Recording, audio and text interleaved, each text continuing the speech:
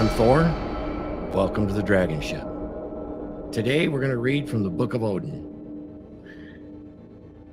And as we start today, there's some very important wisdom. We're going to read several of the stanzas. We'll start with rule number 2. Odin speaking to Thor. Son, as you so think, so shall you become. End quote.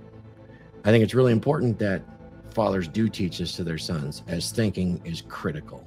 And you'll begin to see this in the other stanzas that I quote from.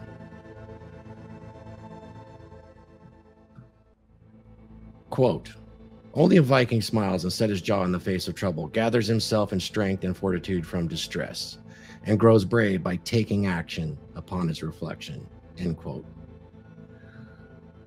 The next quote is from a berserker captain hauling a dragon ship over the land with his company to another river.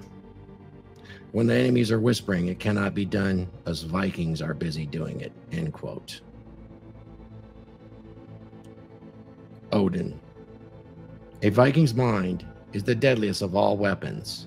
However, it requires constant refinement, or it will rust and dull, and not cut through the path ahead. End quote. The bland, tasteless truth is always better than a delicious, dung-filled lie. How true is that? Girls and boys always want attention. Men want respect, and legends just don't care.